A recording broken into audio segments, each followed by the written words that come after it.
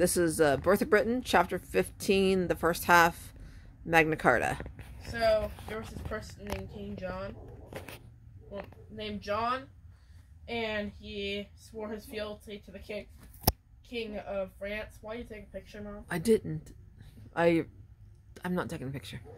He swore his fealty to the king of France, and so once he had power in England, the king of France asked for some of the power, and he said no, and the king of France asked him to attend court there, probably so that he could press charges against him and find him guilty and kill him.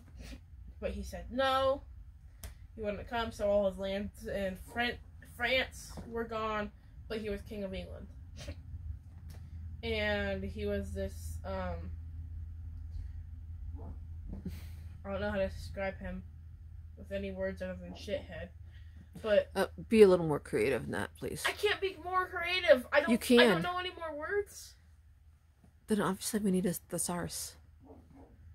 We looked at those words, right? He was immoral, degrading. Oh yeah, he was immoral, degrading, all.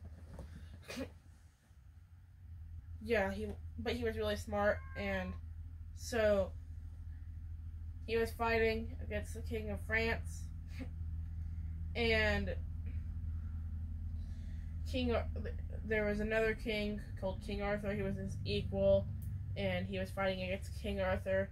He eventually got him captured and got him castrated, and King Arthur died from the shock, and then everyone was mad at him if they weren't already, and so basically his downfall began, and he died, I think. Who died? King John. Not yet. Oh, he was gonna die, though. Well, yeah.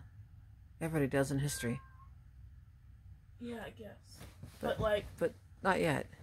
Yeah, he was gonna get killed. Alright. Well, we'll see. We'll see what happens. Because this is part way through the chapter. Narration. Okay.